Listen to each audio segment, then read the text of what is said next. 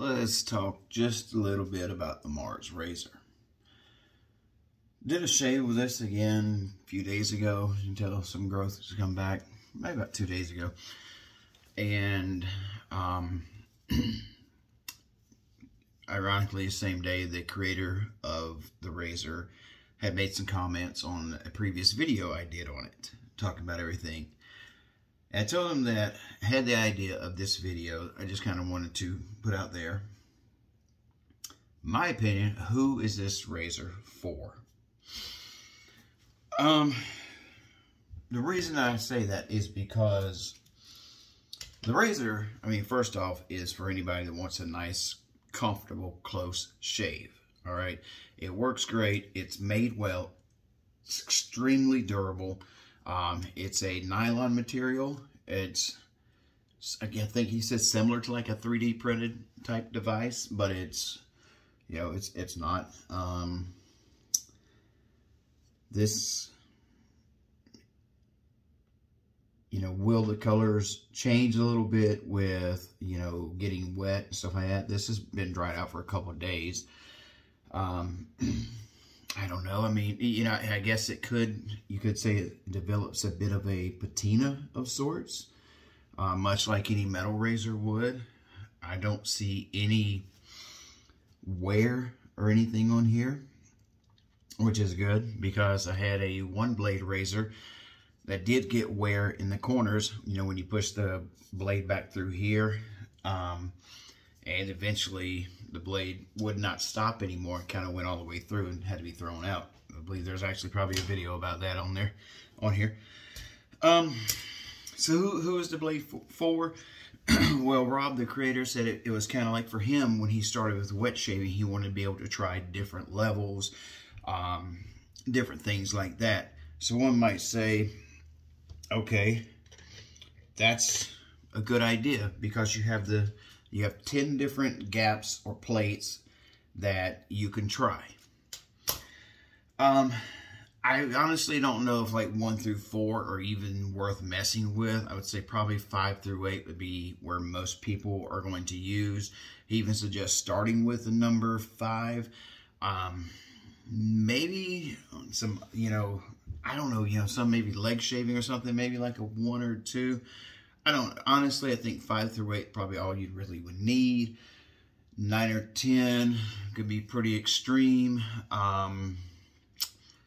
So that being said, why not just get an adjustable razor like this to try out different levels?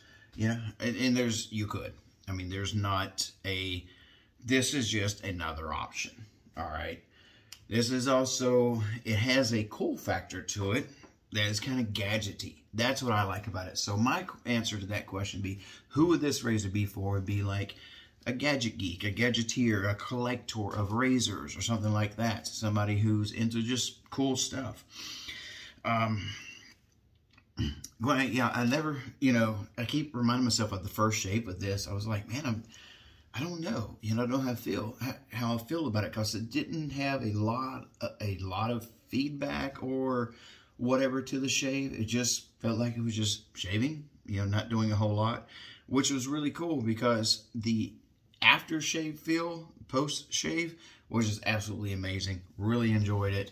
And every time I've used this, I probably have 4 or 5 shaves on this, and every time it's just absolutely smooth.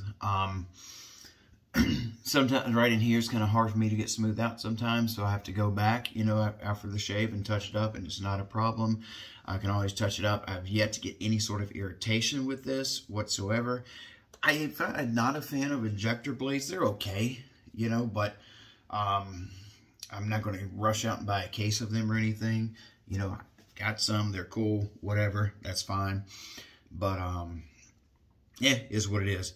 My only concern would be with the little set screw here. As you tighten it in over time, and I highly doubt it, could you kind of wear that part out right there where it goes into?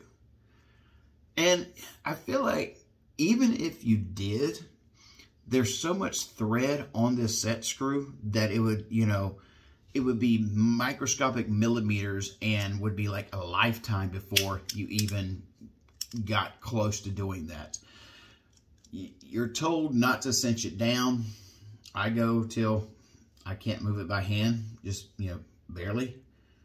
And that's it. I mean, that's all you need. Yeah, you back it off just enough to get it out of the way. Boom, simple as that. So I would think no. I don't think if it ever did become a problem, you could drop a little piece of metal or something in there and be just fine. But seriously, that's so much with all those extra threads to go through. I mean, it would be a long, long time before that happened. Possibility, I don't know. I mean, how hard is this stuff to drill through, you know? I think it's pretty tough that you would take a lot of force that this little set screw probably never would do it. All right. Is there anything I don't like? Yes, I don't like these holders. I've mentioned this before.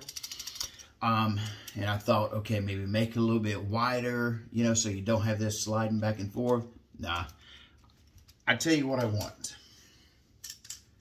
I would like to have it, you know, where this clicks, make this click. Make the holder click. But click down. I don't need this top piece, really.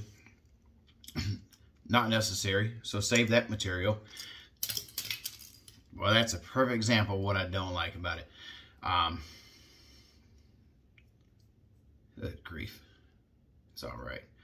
But yeah, if we could make this to where it would just, you know, right in place there, I'd be so pleased with that. We don't need, you know, sliding back and forth. And I'm sure it could probably be easily done. Other than that, I mean, let's see, some other things. Let's talk about holders and such. So this is a 3D printed holder. It doesn't really like to fit. It can kind of fit there.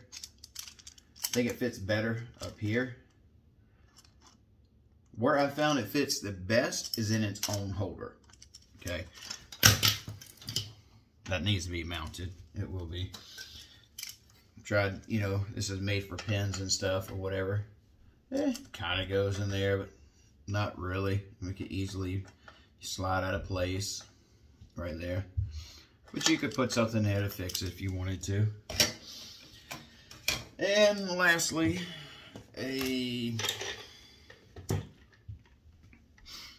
one like so. Okay. I actually really like this holder. Very, very durable. Very durable. Let's close this down. Oh, come on. Get on there. Alright, there's no way. Hey, look at that. It does actually work in there. Actually works in there better than the others. Huh. Maybe I got a new home for it. I like that. Just slide right in. Pick it up. Slide it right in. That's pretty good. Alright, well, never mind. I started that with, I was going to tell you, the best place I found for it has actually been its own holder that's made for it. But I don't know that they're going to be made much longer. Yeah, it fits really good in there. And you know, you can mount that to your wall or whatever. It's really nice in there. I'm going to do a little more shaving with this. Going to have some different areas, body shaving and leg shaving done with this. Try it out and kind of get some comments and feedback on it and kind of go from there. Trying to think, is there anything I would change, man? No, you know, it's a great, you know, with the razor itself, with the shave. No, it's fun, it's great. Who's it for? I mean, like I said, somebody, you know, that's into gadgety stuff, just wants to add something different, cool to your collection. You want to support a, you know, small business owner or, you know, an entrepreneur, inventor, what have you, you know, whatever you want to call Rob. Anything like that. So give it a shot, try it out, see what you think. You know, you might find something you like or don't like about it, but I do think you'll like the shave, and that's the most important part.